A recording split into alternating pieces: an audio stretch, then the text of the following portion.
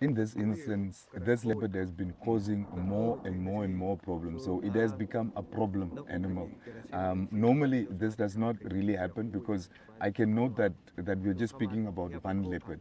So it is becoming a problem. So if this leopard can maybe be relocated to a place like Etosha so that it can roam more freely, and then there are also other opportunities that the community members in there or where the attack took place, they have mentioned that there might be rock paintings in the area that can be used as a tourist attraction for income to come towards the community members.